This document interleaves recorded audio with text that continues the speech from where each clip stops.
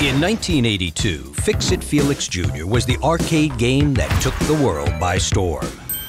But now, video game characters? They're a lot more complicated than you'd think. We revealed the untold story of the bad guy at the heart of this international sensation. We're going behind the screens with Wreck-It Ralph. The world first met Wreck-It Ralph in Fix-It Felix Jr.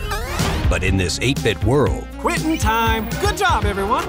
Life wasn't all high scores and bonus levels. Hey, Glenn. Ralph. Get rid of them, Felix. They're having a party without me. Ralph dreamed of another world. A world where he was appreciated, recognized, I'm gonna wreck it. even loved. There might be a swimsuit calendar, a dance craze, and maybe even a Christmas album.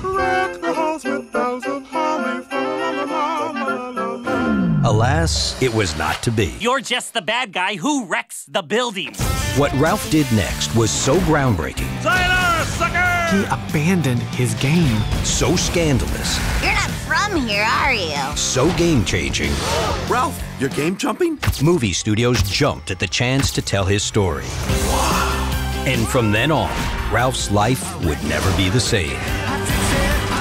It's make your mama proud time. I love my mama!